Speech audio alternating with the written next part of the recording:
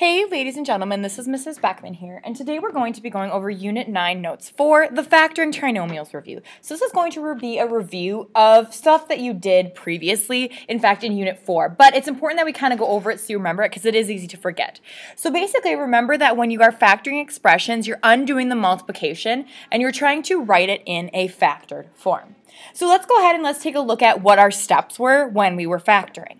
So when we were factoring when a is not equal to 1, that's what a lot of these are going to be. You're going to factor out the greatest common factor. Then you needed to determine the value of a. And I'll talk more about this when we have specific examples because I'm going to try and find ways to make this easier on you guys. So if your a is not 1, you're going to follow the following steps. You're going to set up the x. Solve the x. Remember, you need to figure out if this is your x, you're going to do a times c at the top, and that's going to be your product, and you're going to put b on the bottom, and that's your sum. So you need to figure out what values multiply to your product and add it to your sum. Then what you're going to do is you're going to rewrite the equation splitting up the b terms. Then you'll have 4 terms, and you can factor by grouping. So let's go ahead and let's take a look at number 1. So for number 1, we have x squared plus 6x plus 5. So I'm going to go ahead and set up my x. So I have 1 times 5. So I'm multiplying to 5 and adding to 6. So I need to think about things that multiply to 5. Well, the only things that multiply to 5 are 1 and 5.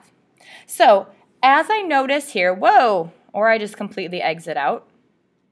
As you'll notice on that problem, what we did get was that there was a 1 on the front, okay? So you'll notice that there is a 1 right here. So whenever there's a 1, these right here are your factors, which means that you can immediately write it out as x plus 1 times x plus 5. You could still go through and do the factor by grouping like we talked about, and I'm just going to show you quickly, and I'll explain this one more later. But as you'll see, if you go through and factor by grouping, you're going to still end up with x plus 5, x plus 1. Remember, if they're written in reverse, they still mean the same thing. So both of those are acceptable answers. So let's take a look at number 2. So for number 2, you're multiplying to 16 and adding to negative 10. So we have a positive product, which means both of our signs need to be the same. Well, since our sum is negative, both of our signs need to be negative. So we want to figure out what multiplies to 16 and adds to a negative 10. We have negative 1, negative 16, negative 2, negative 8. Well, I'm going to stop right there because that's going to add to negative 10 and multiply to positive 16. Again, I notice that there's a 1 on the outside of that one, so that means I can immediately write it into my factors, which is x minus 8 times x minus 2. Next, let's take a look at number 3. So I'm ready to set up my x for number 3. So this time there's a number out in front, so I need to multiply that 3 times the negative 8. And that's going to give me a negative 24, and then I'm adding to the middle. So I'm going to have a positive product and a negative sum. So I need to figure out what multiplies to a negative 24 and adds to 5. Well, I have 1 and 24, 2 and 12, 3 and 8, 4 and 6. Well, 3 and 8 are the ones that are going to give me 5. I need the 8 to be positive and the 3 to be negative in order for me to reach a positive 5. So for this version, because there is a number on the outside, I do need to use the method where I factor by grouping. So I need to keep the first term the same. That's going to stay as 3x squared. And then instead of writing 5x, I'm going to put 8x minus 3x minus 8. So now we're ready to factor by grouping. Between 3x squared and 8x, I can take out an x, and when I divide that out, I get 3x plus 8. Out of my next group, I can take out a negative 1, and then I get 3x plus 8. So I notice that my leftovers are matching, so I'm going to write one of those as a group. And then the other group comes from what is on the outside, which is x minus 1. So that right there is our final answer for number 3. Now taking a look at number 4, I notice that 3, 24, and 45 are all divisible by 3. So I'm actually going to start this off by taking out a greatest common factor. So when I do that, I'm left with x squared plus 8x plus 15. So now I am going to factor using the x, but I'm just going to focus on this part right here. So I'm going to be multiplying to 15 and adding to 8. By taking out that greatest common factor of 3, I've now made my a value 1, which means I can use the shorter way of factoring. So multiplying to 15 and adding to 8, that is going to be 5 and 3. So I'm going to have 3 as on the outside, and then my two factors are going to be x plus 5, x plus 3. So because I took out a greatest common factor, I could use the easier way of factoring. That's why it is to your advantage to see if there's a greatest common factor that you can take out. Now, let's take a look at number 5. So I'm going to multiply my top times my bottom. So I'm multiplying to a positive 28 and adding to a negative 11.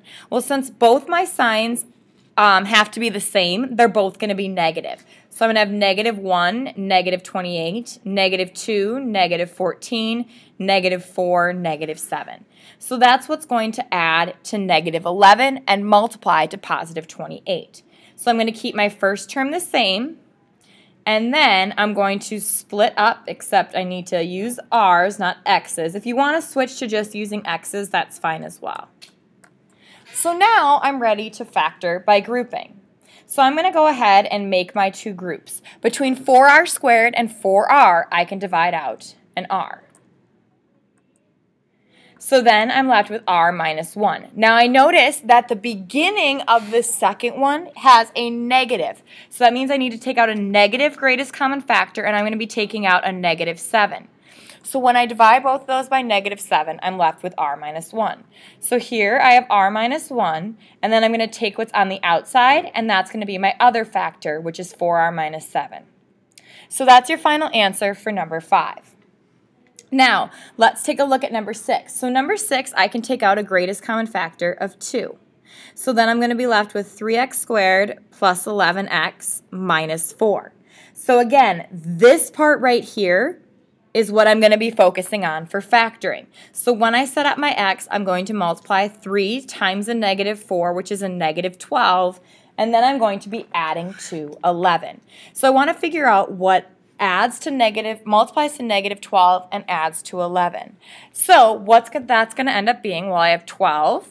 I'm going to have 1 and 12, 2 and 6, 3 and 4. So this one, positive and negative, is what's going to give me 11. Well, I need the 12 to be positive and the 1 to be negative in order to add to a positive 11.